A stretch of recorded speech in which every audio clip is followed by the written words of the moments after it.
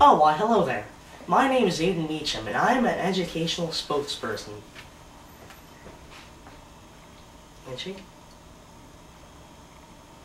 Whatever. Anyway, I bet you're here with me today to talk about cells.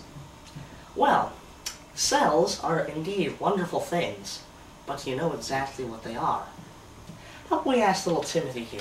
Hey Timothy, come over here. So Timothy, can you tell us exactly what cells are?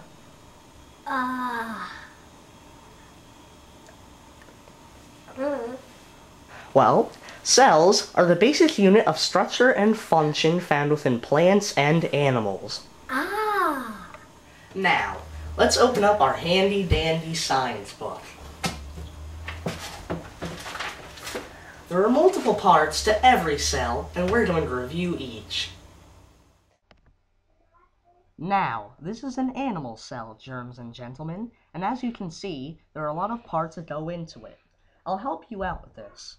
Actually, the parts of a cell are like people with different positions in a hotel. Just watch.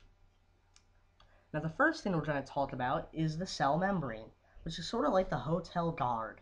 It lets the stuff that should be let in, like people with a reservation, come inside, and the bad stuff, like a hobo looking for a place to stay, kept out.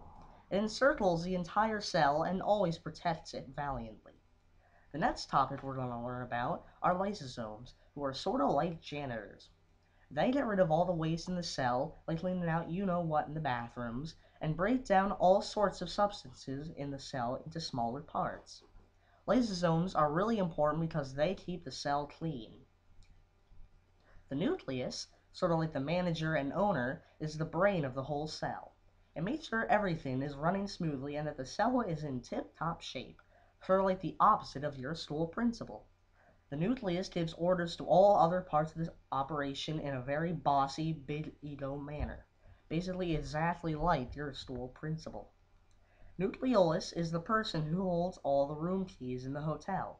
It stores ribonucleic acid, or RNA for short. This RNA helps supply the cell with proteins. The nuclear membrane surrounds both the nucleus and nucleolus and keeps them safe, like the hotel manager's personal bodyguard. The endoplasmic reticulum in the cell is attached to this. What's the endoplasmic reticulum, you ask? Let's find out. The endoplasmic reticulum, or ER for short, is kind of like the elevator operator in the hotel, or in a more fully realized concept, like a traffic controller in a big city. It is a system of membranes that is in charge of the passage of materials in the cell cytoplasm. Now, there are two different types of ER. There's ER that has ribosomes, which is what create the proteins in the cell attached to it, and there is ER that does not.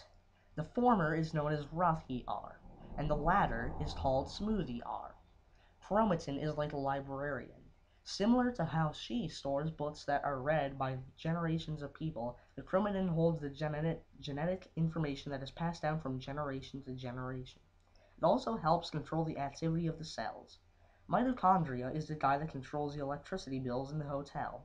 He produces energy from sugars we consume, so the cell will always be in tip-top shape, basically the opposite of those cruddy sports drinks. Cytoplasm is hard to describe as a hotel employee. It's basically a thick goob in between the cell membrane and the nucleus. It holds everything in between the two in place. Golgi bodies are, in a sense, like the hotel parking garage. It holds and stores the secretions of the cell, in this occasion, the cars. Vacuoles are like the small gift shops in the hotel that sell all the Chex-Mix and drinks and stuff.